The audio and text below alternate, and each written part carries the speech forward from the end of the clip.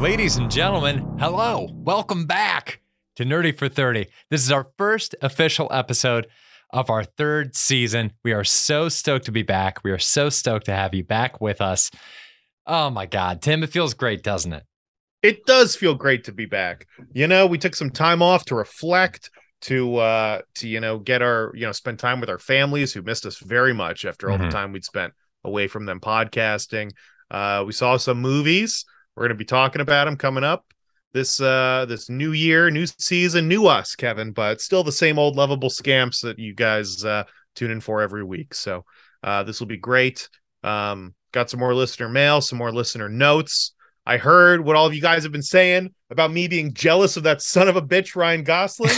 Fuck him. What is there to be jealous of? You know, all the money he has, all the good looks he's got, that beautiful wife of his, the success, the power, the respect. I can get that from tons of places, not just him. All right. Some people have more to offer than that. Some people have all of the things to be jealous of and then more to go off of. And then some people are just like kind of like pathetic shells, like nepotism babies. Like Ryan Gosling's got to have rich parents because there's no other explanation for his success and people caring about him. I just wanted to get this year off to the right foot, off on the right foot. Off on the right. Ryan Gosling would know the right thing to say right now, but fuck him. And thank you all for listening to the podcast and tuning in for another wonderful year of Nerdy for 30. Well, luckily we don't have enough time for your Ryan Gosling takes today because we have an entire year worth of movies that we got to get to. That's right. You loved it last year, so we're doing it again. It's time for SCORECASTING.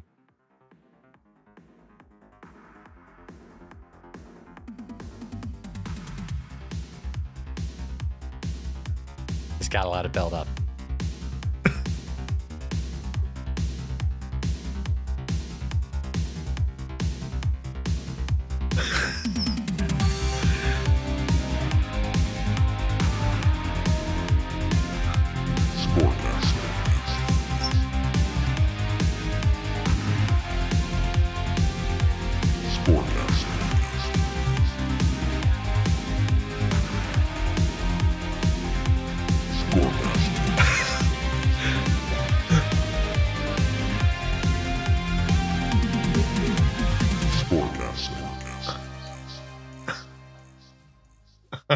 I'm going to tell you what I've told you 1,000 times, Kevin. Not long enough. I will never trim that song. Last year, we made predictions for all the movies that we wanted to or that we could fit into one episode that were coming out in 2022.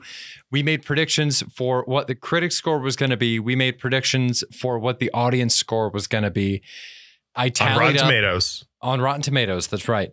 I tallied up all the results, and I could not be more excited to tell you, I guess, who won. The thing is that we didn't say last year that we were making it a competition. It is. It felt like a competition to me. And the results are in. Best at predicting critics, yours truly. Wow. I was only, on average, across the entire year, 6 percentage points off from the actual critic scores for these movies. Best at predicting audiences, surprising no one, you, Tim. Wow, that's pretty impressive. For all of 2022, you guessed about 4 percentage points lower than audiences actually thought. So you underestimated their enjoyment a little bit, but you were still pretty much dead on. Best at predicting the total, that's the combination, the average between the critic score and the audience score. I was dead fucking on, Tim. I was dead on. These numbers don't make any sense. This is crazy. So Kevin critic is a 6, but your audience is a -6, and that equals 7. This is malarkey. That should be 12. No, the audience is -6. So on average, over the course of the year, I underestimated the audience's enjoyment of these movies by about 6 Rotten Tomatoes percentage points. Yeah, but you were off by 6. It shouldn't be, a minus thing. It should be the degrees off we were, Oh, like percentage? Like percent change? Like if the audience was 89 and I guessed 88 and you guessed, 90, then we're all both off by 1. Yeah, that's what this does. But I lost, so I don't think this is entirely accurate. So going into the new year, we're going to have a better system. We're going to have exact numbers. And I think I pretty diligently gave you specific numbers on last year's pod. So I don't know what happened, but maybe these were fudged somehow. But this whole thing is sketchy to me.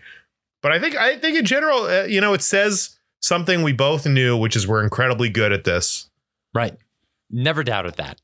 Look, I knew going into the first scorecasting episode that the things that we spit out were going to be reliable on average over the course of the entire year and the other arbitrary movies that we picked to give percentage guesses for. So, Tim, with that said, are you ready to do this for 2023? Yes, I am. Well, I am too. Do you mean to keep sharing your screen? You are. I mean, you are intentionally sharing your screen. Yeah, this is intentional.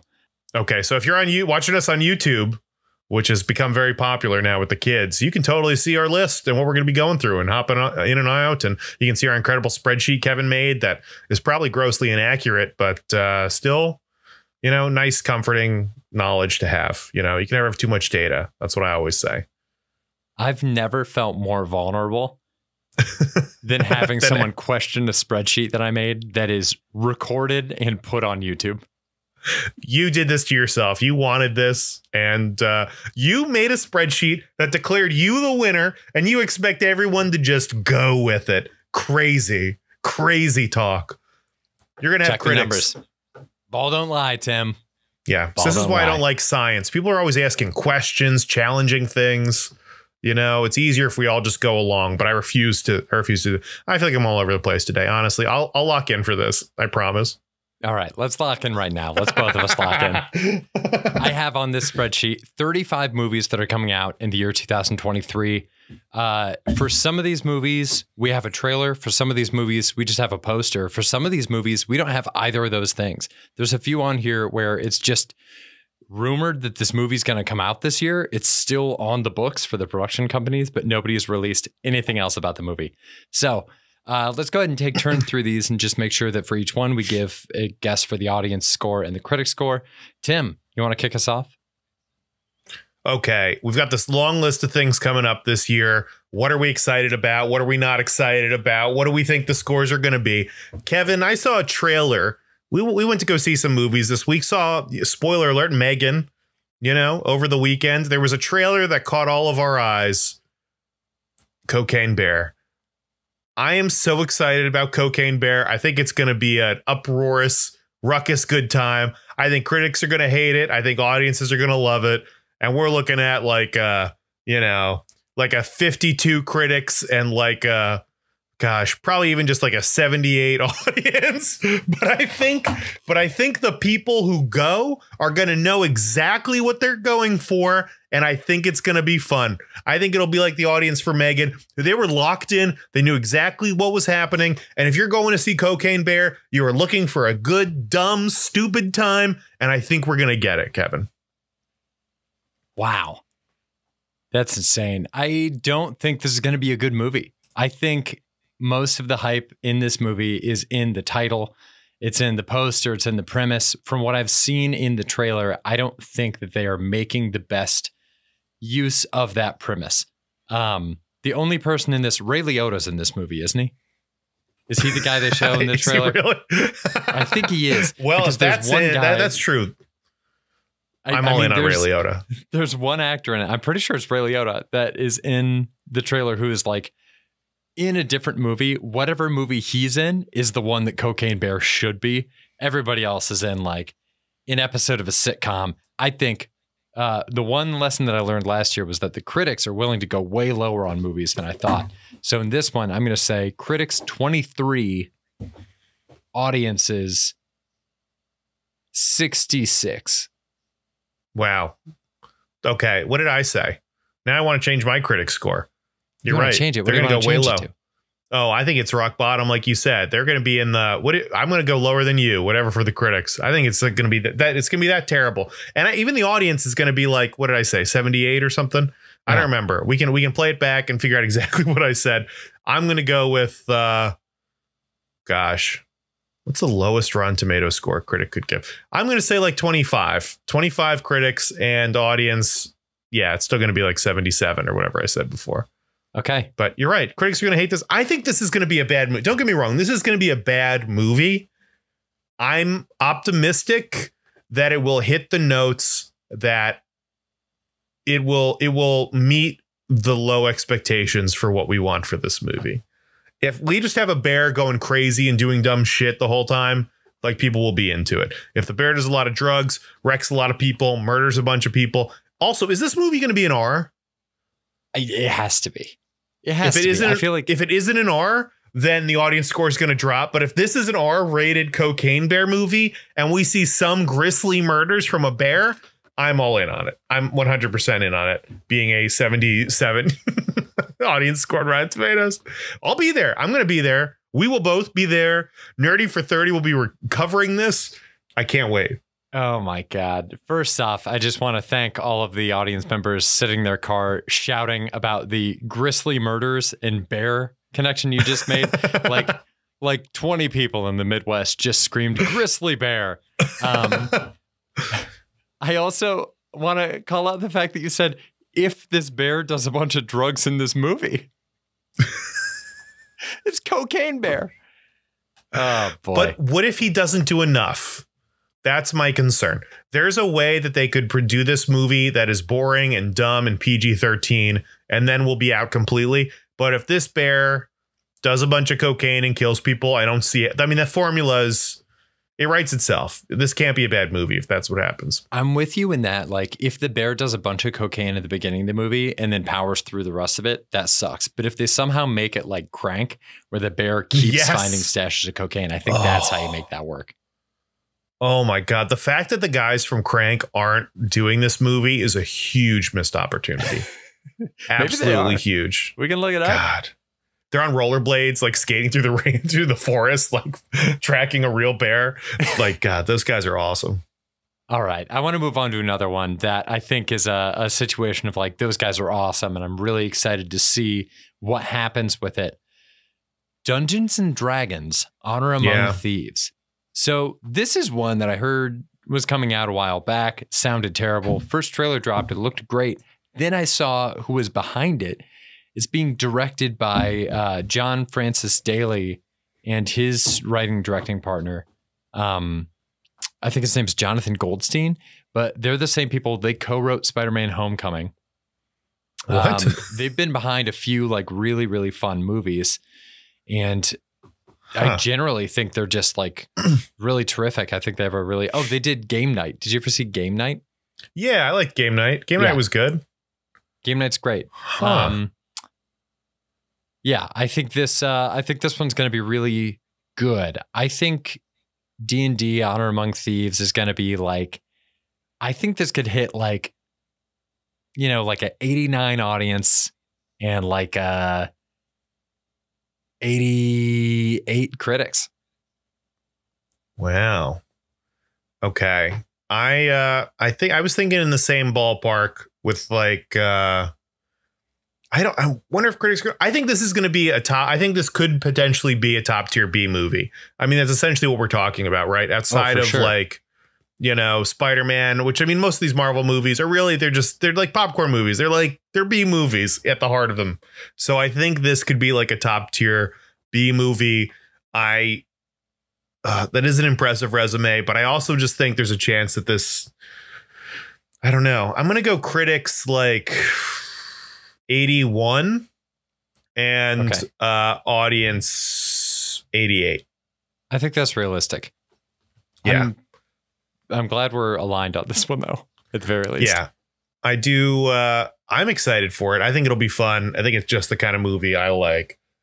Speaking of just the kind of movie I like, well, oh my God, there's actually so many things on this list that I'm really excited about. I know, we'll never get through it all. We'll never get through it all. John Wick Chapter 4. How excited are you for John Wick, the fourth one? Because these are, I think, pretty arbitrarily like some of the best action movies that have come out in the United States in the past. I don't know how they're the best. They're so goddamn good. The action is amazing. The plot, sure. doesn't make any sense anymore. All these movies together have taken place in like 4 days. And John Wick is somehow still standing after, I'm pretty sure, falling off a building in like the second one. And he's like gets up and like runs away.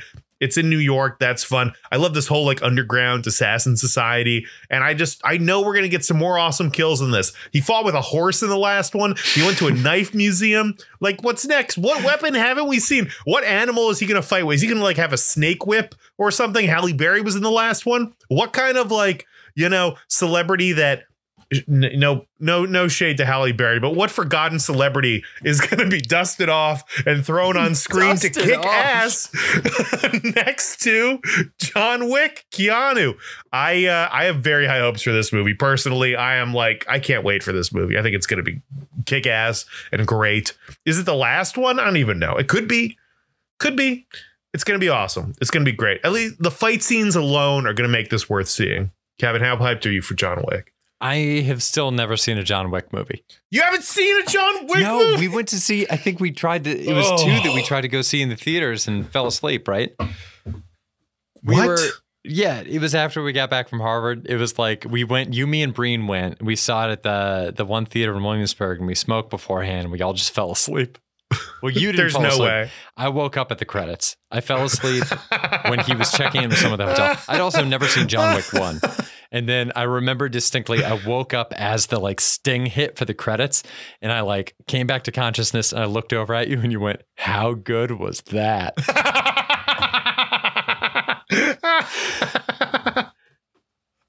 Okay, that sounds right. I'm probably on my own as far as this podcast is concerned for John Wick 4, but goddamn, it's going to be great. These normally do like really good though. Like, don't John Wick movies normally get like 80s, 90s on Rotten Tomatoes? I have no idea. This doesn't play to any of my strengths. With these numbers, I don't know. I have no idea what this will do. I'm telling you, my heart says this is going to be 100%. My brain tells me it's going to be like a critic's oh gosh, I want to say it's everything's in the 80s for me. The critics are going to say, no, this is a 77 from the critics, and the audience is going to be like 91. Okay. I think it's there. Yeah, I'll go with you on that. It's not going to be perfect, but I think this is going to be like, people like it. Just for the sake of it being the fourth movie, I'm going to say the critics are going to go a little bit lower. I think they're going to say like something like, though full of fast-paced entertainment that's sure to give you popcorn thrills, John Wick 4 is starting to show the seams of the franchise. And they're going to give it like a 67. And then the audience, is going to give it like a 91, 92. Yeah, I think you're right about how the other critics are always, I think why I'm generally going into this with the critics have bad taste and aren't to be respected. So I should be going lower on all these critic scores. That's what I've learned from our score casting. I mean, what was your average? Yeah. You were on average 17 points higher than what the critics predicted last year. Maybe I just got to go. I got to be more pessimistic. Like, I got to put my mind in the seat of an old fart who like thinks Gone with the Wind is like the most cool thing that's ever happened, and like thought Heat was like too edgy, and has like a Godfather poster that the entire cast signed, and it's behind glass, and they have a thick chair in front of it, and they have a bunch of books. They still have like so many books, and they're all about movies. Like they buy, like, it's like a Scholastic book fair, but for old men, where it's just like, oh, they like, the way I bought Men in Black, like in paperback. These guys have like, these guys have The Godfather. Oh my God. What's that like John Waters quote where it's like, if you go home with someone and they don't have books, don't fuck them. I love the idea that someone comes home and they check your bookcase and they're like, oh, good, he has books. And then they realize that it's just Men in Black and paperback. It's like all the Animorphs, Men in Black paperback.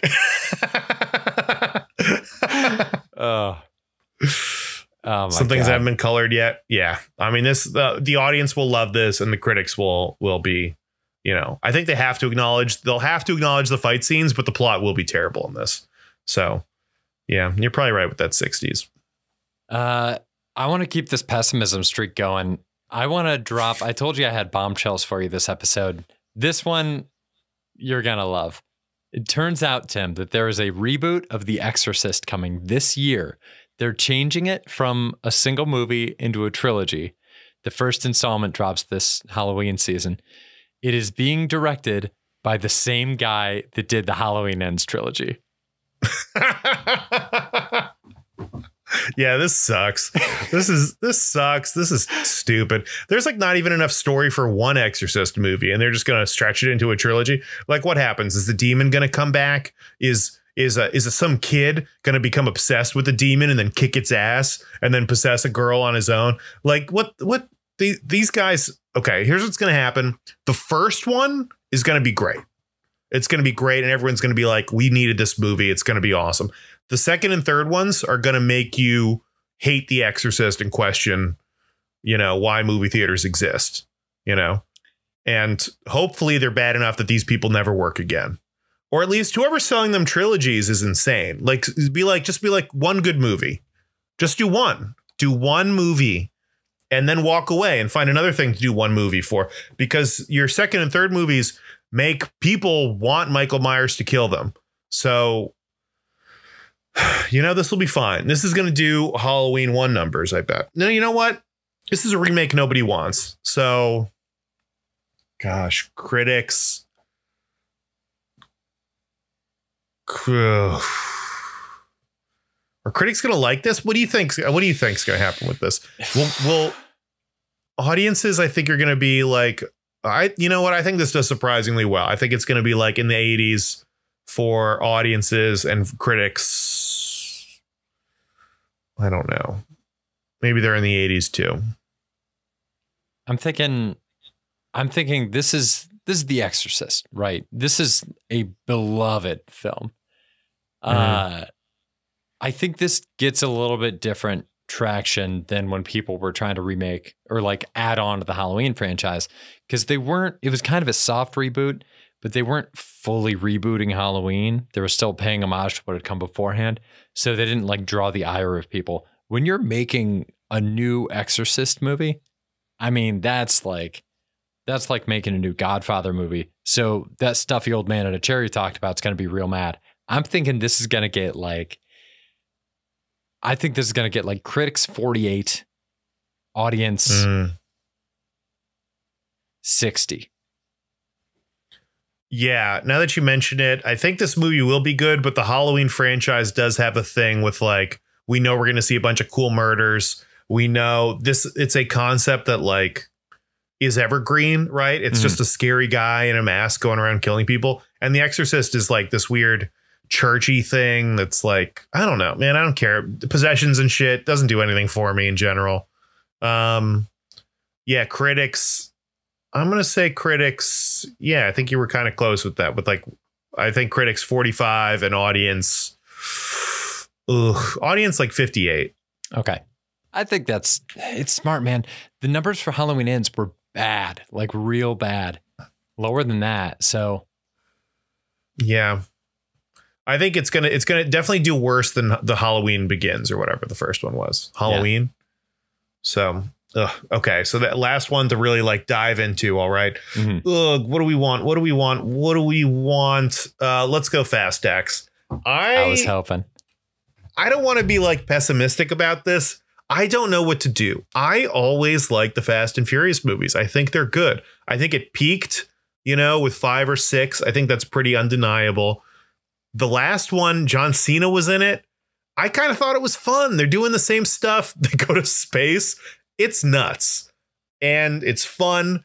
Do I like having the young versions of them in it? No, I think they're terrible. I think it was like a backdoor pilot for like a shitty movie about Dominic Toretto as a child, which I don't think anybody wanted to see.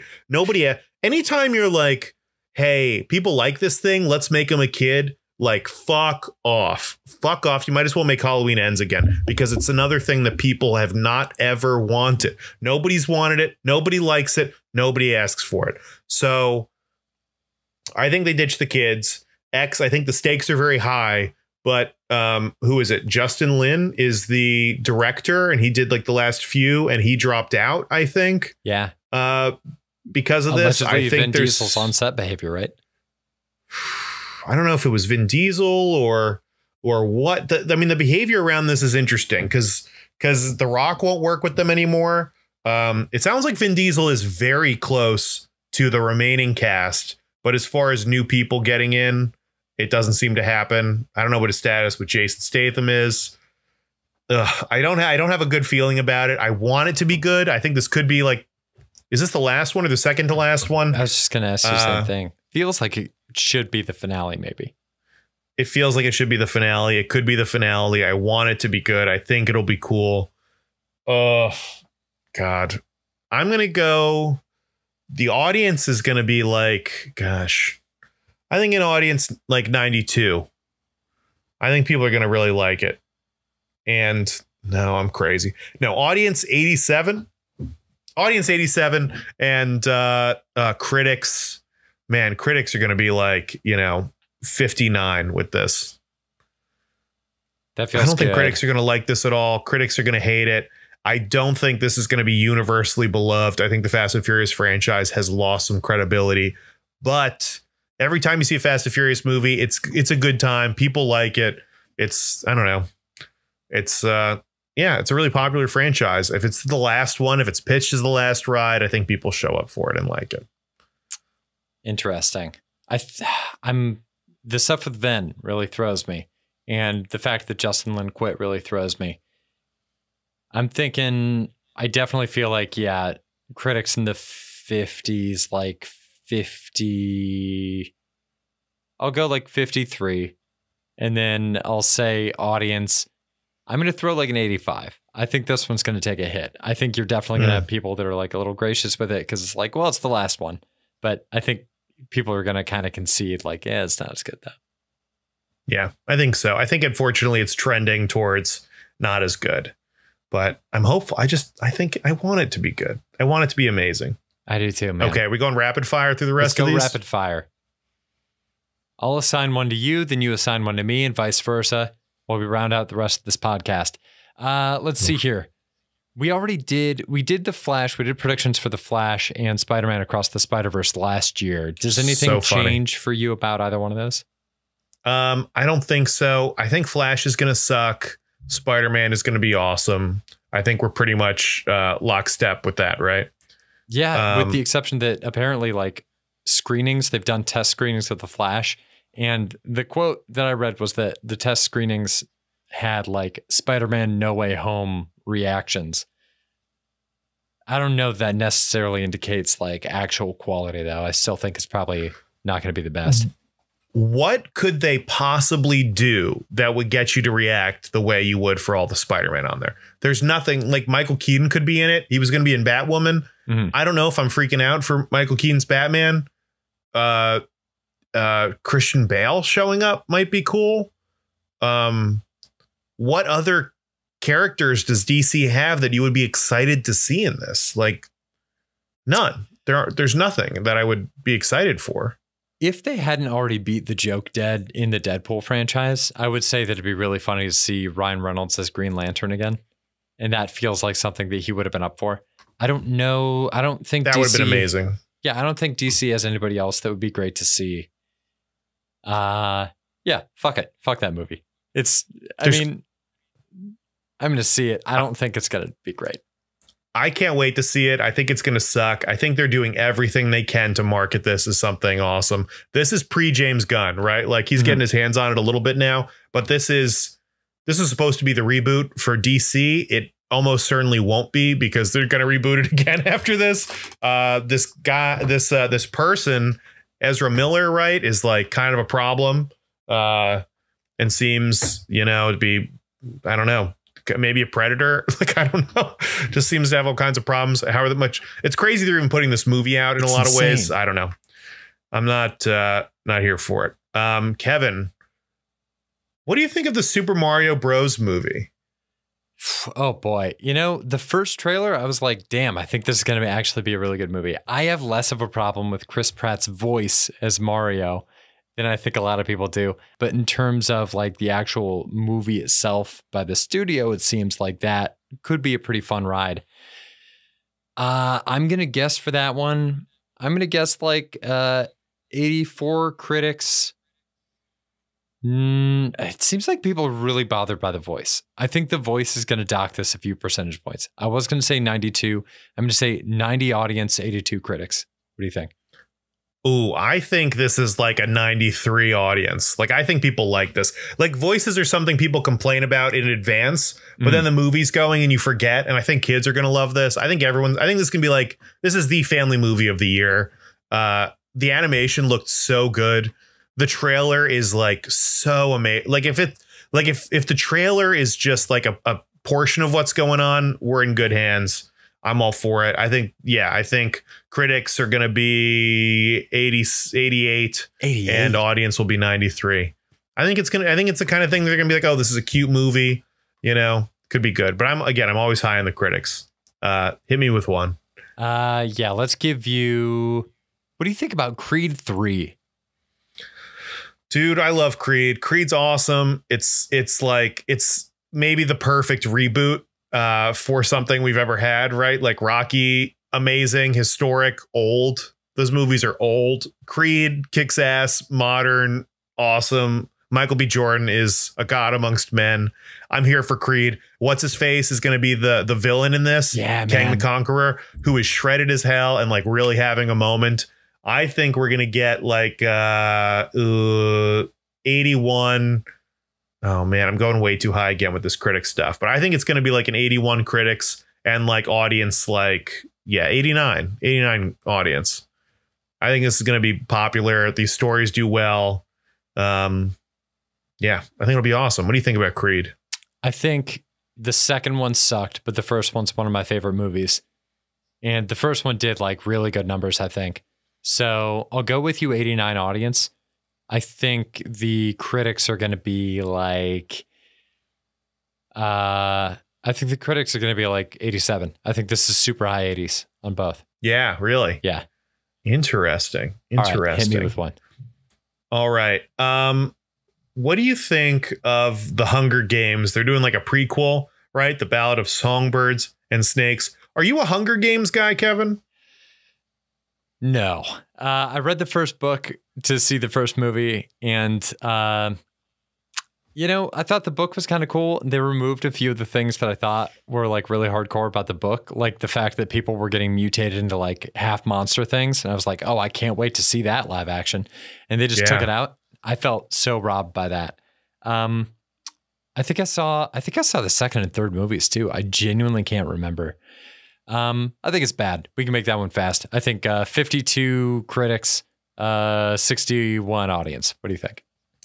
I think these movies are fascinating because I can't bring myself to watch the third one. It's in two parts, like Harry Potter. The first one, cool, good movie. The book was fun. It's not as good as the book. Two, I'm like, cool, I can dig deep and get through this now. The third book, I remember hating the third book. I can't watch the third movie. I've tried multiple times. I peter out on it. Why would anybody want a prequel? Prequels suck. I'm going like a 42 critics and like no, you know what? Like a 32 critics and like 48 audience. Like nobody wants this. This sucks. People suck if they enjoy this. So it's trash. All right, let's do, we probably have time for like one more, but we have 1, 2, 3 Marvel movies on the list. Where's the third one? We do. Okay. Numbers only. Ant-Man and the Wasp: Quantumania. Numbers only. Numbers okay. only. Critics 77, audience like 95. Wow. I'm thinking audience 90, critics 80. Numbers only, Guardians of the Galaxy Volume 3. Oof. I think this is going to be like critics like 89, audience 90s, 95, I guess. 95 again.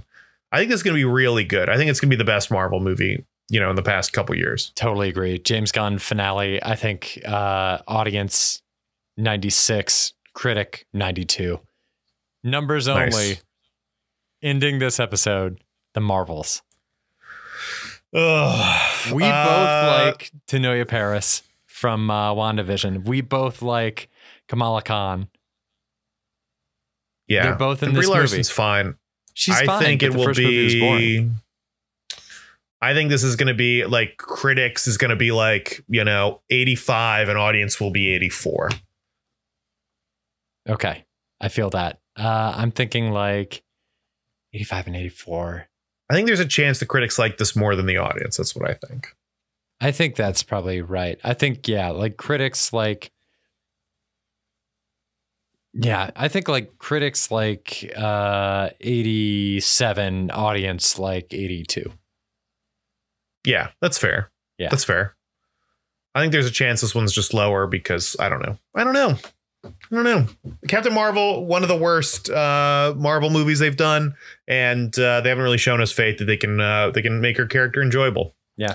So it's entirely on the new characters to carry that. Yes, I think we're gonna love them. I think so too. It's entirely on the rest of you to take it from here. Did we fuck up? Did we get these scores wrong? Let us know. Right into the show, nerdy430@gmail.com, or find us on social media. Give us a follow, jump in the comments, just talk as much shit on us as you want. You got a whole year for it.